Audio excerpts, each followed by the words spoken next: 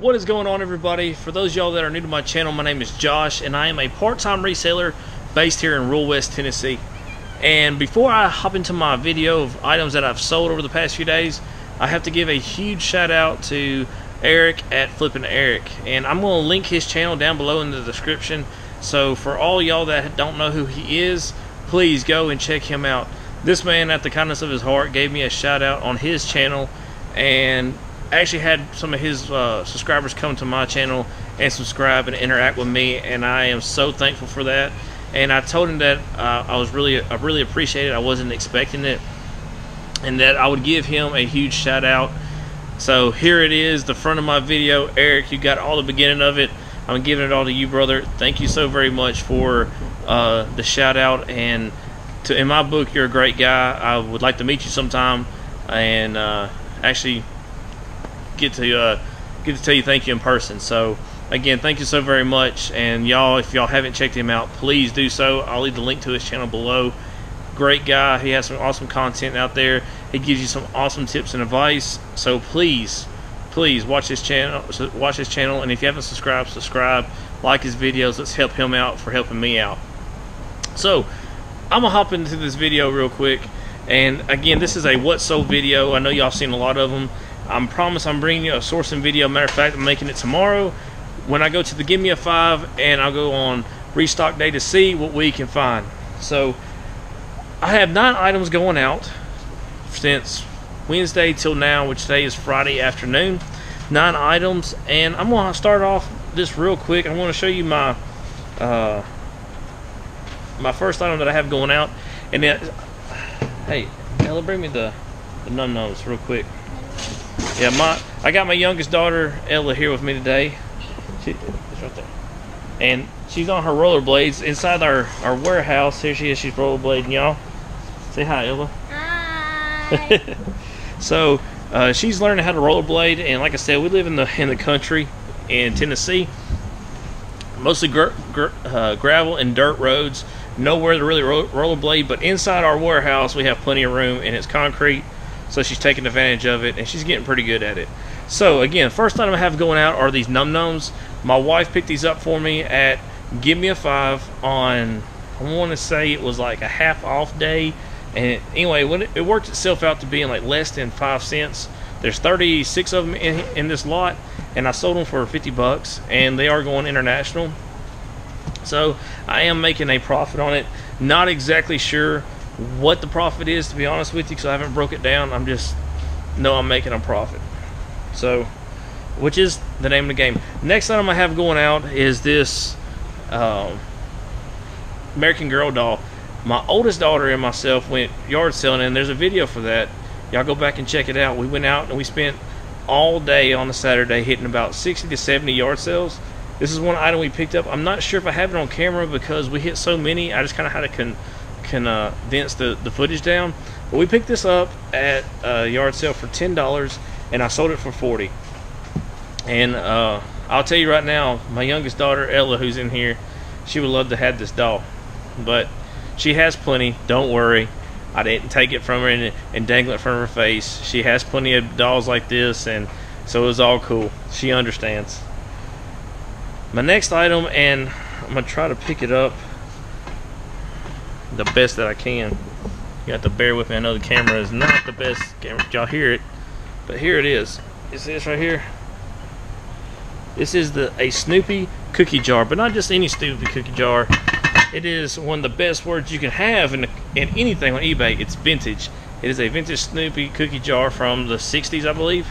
And I've got, oh, excuse me, I lied to y'all, from the 70s. I see it in the listing.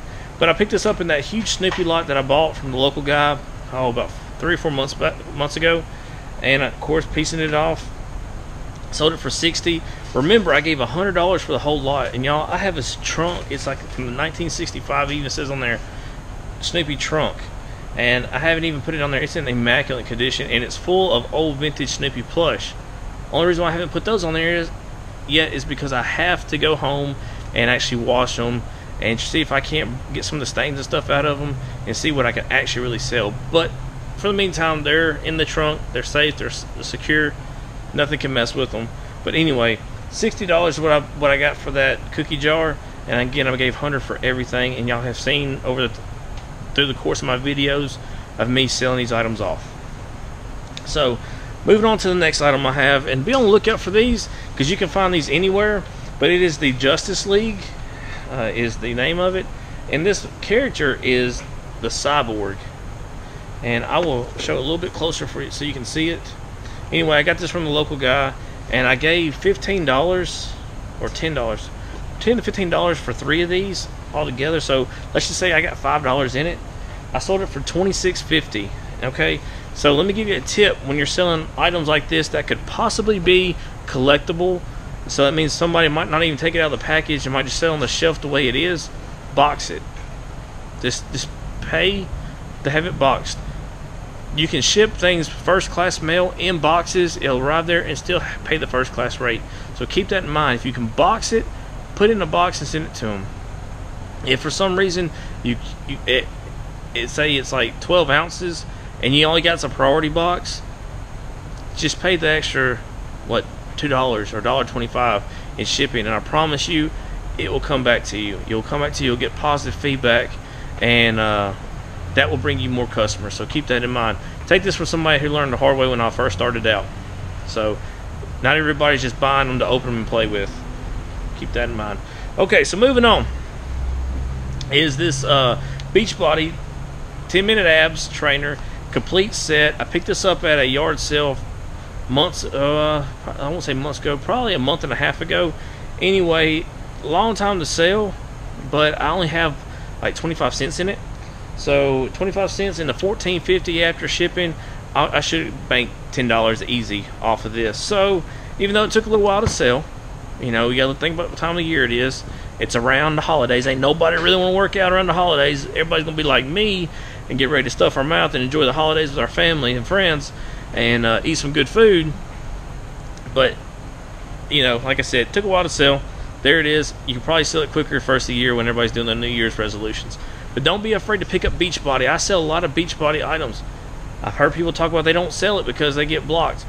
I have sold countless items of Beachbody. I have not been blocked. My listings have never been taken down.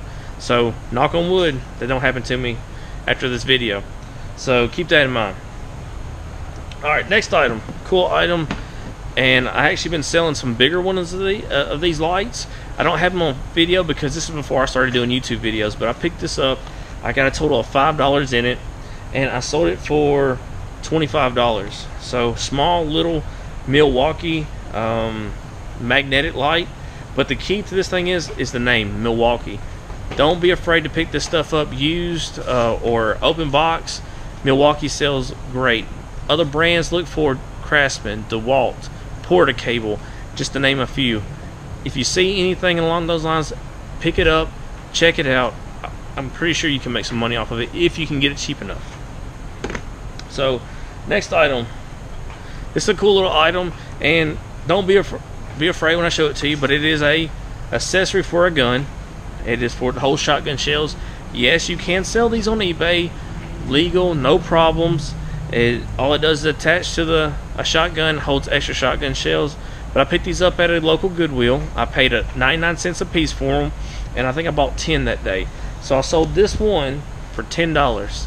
After shipping and fees, I've almost got my money back in just one of these. So keep that in mind. Again, don't be afraid to, if you see accessories like this, always look it up, do your homework, but don't be intimidated to sell items like this, because a lot of people won't. And if somebody ain't selling it, that's just an opening for you to sell it.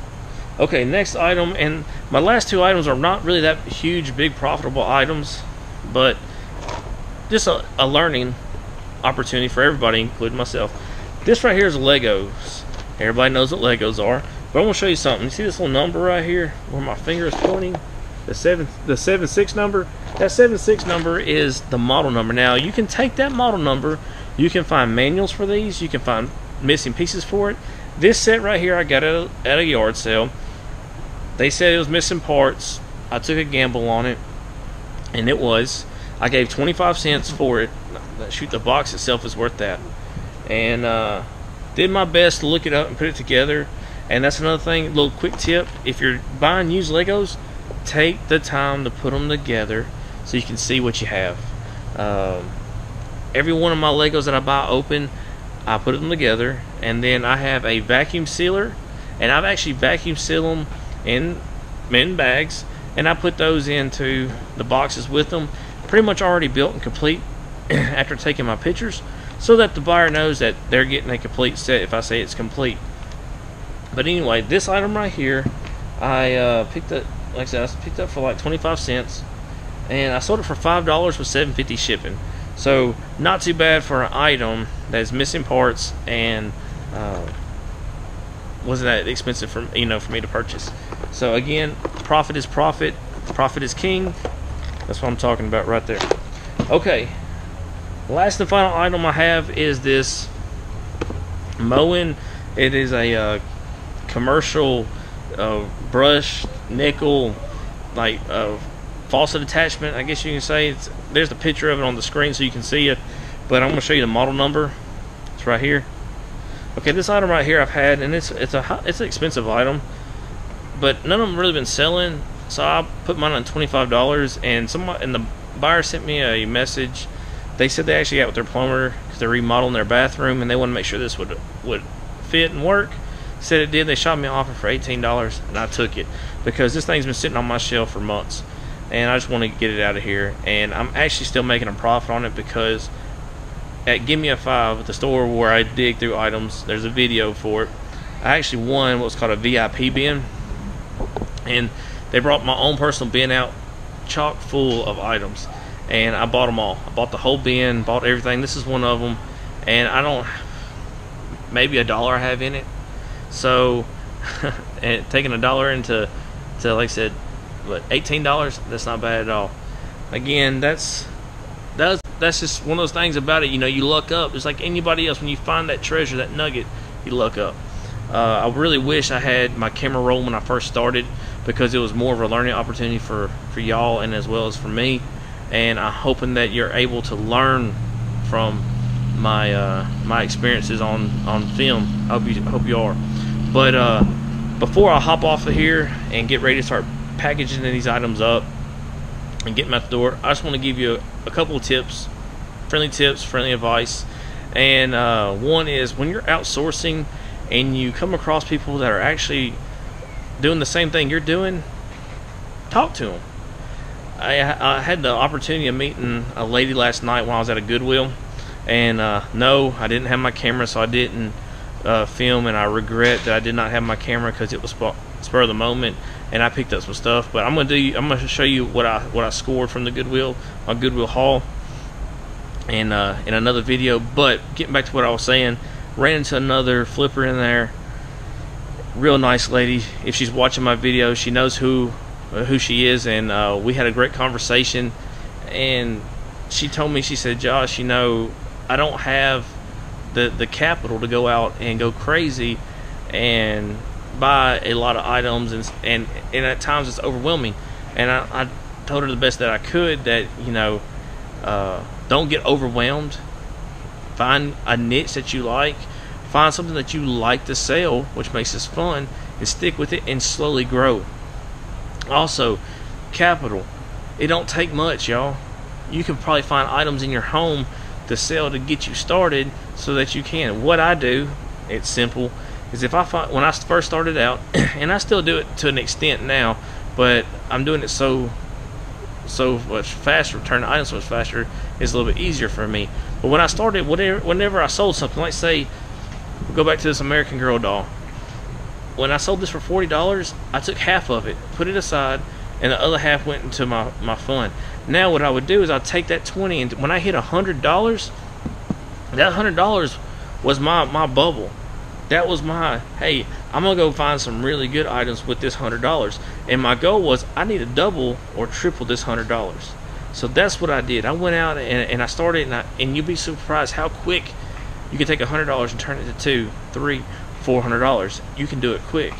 So that's my first tip for you. Go out, talk to people, and build those relationships, because you'll be surprised what will come out of them. Second tip, when you're outsourcing and you're unsure and you kind of feel like you're getting overwhelmed, take a break, pull your phone out, take your items. Like for me, when I go to Goodwill and I got a basket, I just throw them in a basket. Then what I do is I'll go to some other part of the store where nobody's going to bother me, and I start going through my items. Go through scanning, looking things up, and I weed it down.